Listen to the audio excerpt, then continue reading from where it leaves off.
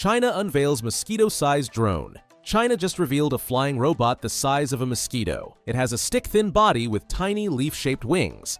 It looks like a real insect. The drone was built by a university lab in Hunan. It's designed for both military and civilian use. It can enter buildings unnoticed and record sound. It's hard to spot, hard to hear, and easy to hide. Analysts say it could reach offices, labs, and even homes. All it needs is a crack, a vent, or an open window. Experts warn it could be used by criminals too. It might record private conversations or steal data. There are downsides. The battery is tiny and needs frequent charging.